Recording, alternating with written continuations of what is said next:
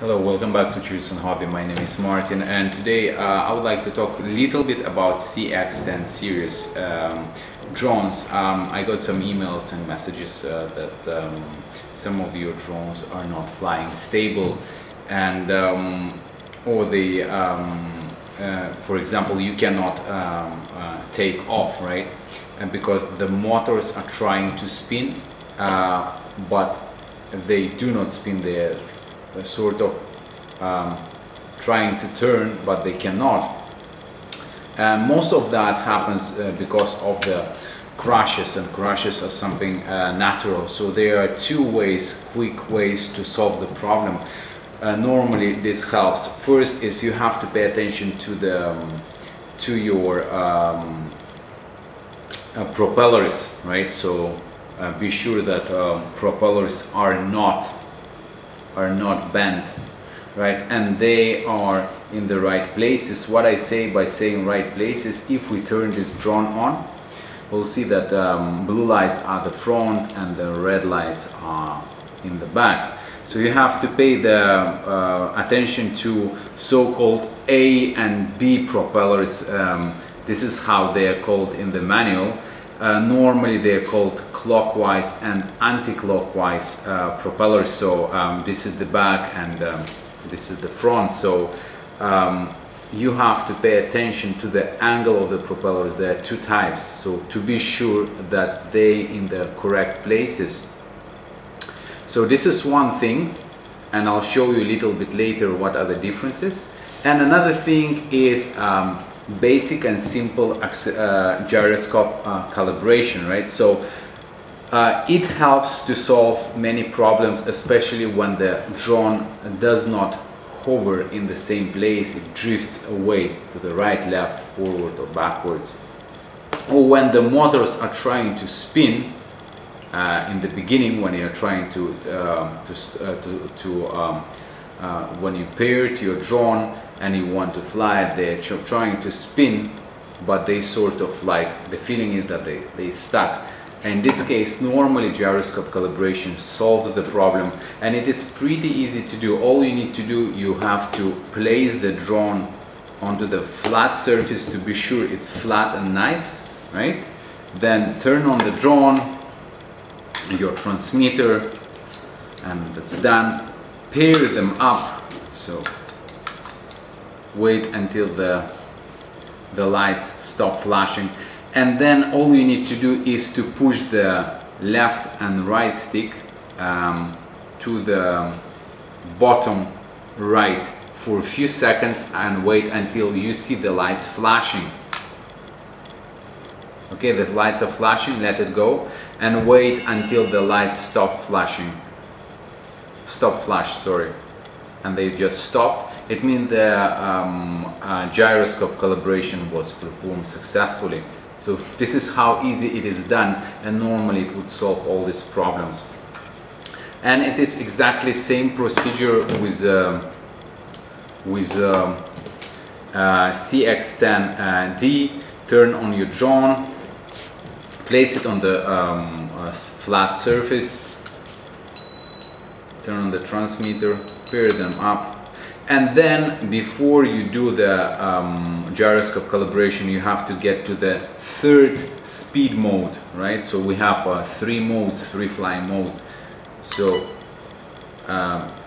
if we press the throttle on the left, we have to hear 3 beeps. It means we have to be in the third flying mode, and we do exactly same. So let's try one more time.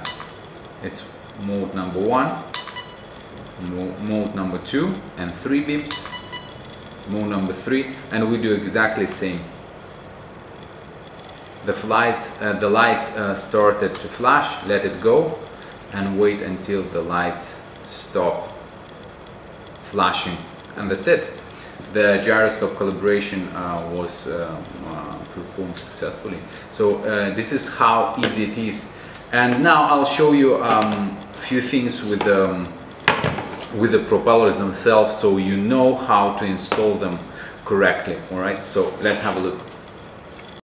So let's suggest you want to replace some of the propellers because they were broken or bent, and how to do that. Sometimes we're confused where is the front, where is the back. So it is very easy to do that. Remove all the propellers, and then what you can do, you just can turn on the transmitter, the drone, I'm sorry, and you will see the red lights, and red lights are indicating the back, right? And then you can put red lights, so put the back facing you, right? And it's pretty easy. The top left motor spins clockwise, so clockwise, so this is the left top motor which is spinning clockwise. It's going this direction, right? And top right motor spins anti-clockwise. It's going this direction. And it's pretty easy because the opposite two motors normally spin same direction. So top left and bottom right motors are spinning same direction. They are spinning the clockwise. And then top right and bottom left, they are spinning as well same direction, but they are spinning anti-clockwise. So this is where we have to pay attention to the blades we're using. So we have here two types of the blades. Exactly, they are here. And if you have a look, they look very similar on the first view, first sight. If you have to, if you have a look, you think they are pretty similar, but they are not. They are two separate, two different propellers. One is clockwise and this one is anti-clockwise, because if we have a look, the shaft here goes up, and here from I would say from left side goes to the right side, and here from the right side goes to the left, right? So these two, so please do pay attention to them. So this one here is clockwise, and this one is anti-clockwise, right? So clockwise should go to the clockwise motors, and clockwise motors, if you remember, is top left and bottom right. So let's put them here. So we found one motor which is one propeller which is clockwise.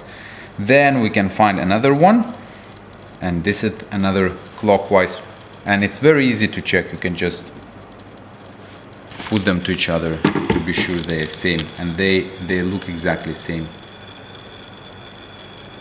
The shaft goes from the left to the right, and if you remember, these two motors opposite across each other are spinning same direction. So it goes here, and then we are left with two anti-clockwise, and anti-clockwise normally is on the top right and bottom left.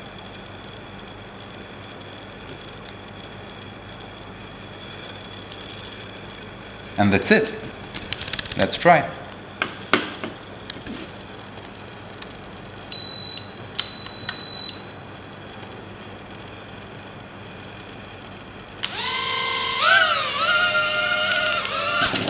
All is working good.